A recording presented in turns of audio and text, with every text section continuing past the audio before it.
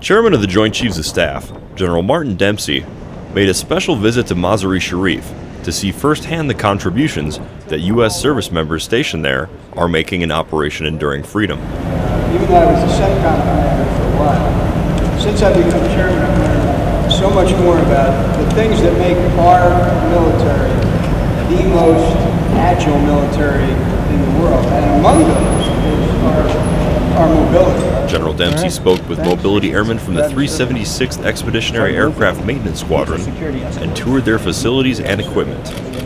General Dempsey also recognized several service members, like Senior Airman Devin Tatman, and with a handshake and a coin, thanked them for their service. It makes me proud. I get to see that all my hard work's paid off and know that what I'm doing out here is definitely worth it.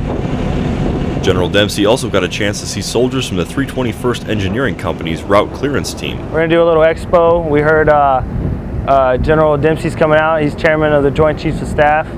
And we're going to come out here, have a little meet and greet for 5 to 10 minutes, and he's going to get a little insight to what we do. The opportunity to meet General Dempsey was an honor for many of the troops. I take it as a privilege, you know. It's not every day that you get to meet somebody as distinguished as he is. You do your job day in and day out without the expectation of getting rewarded for it. It's your job. So to be awarded for that, it's a great honor.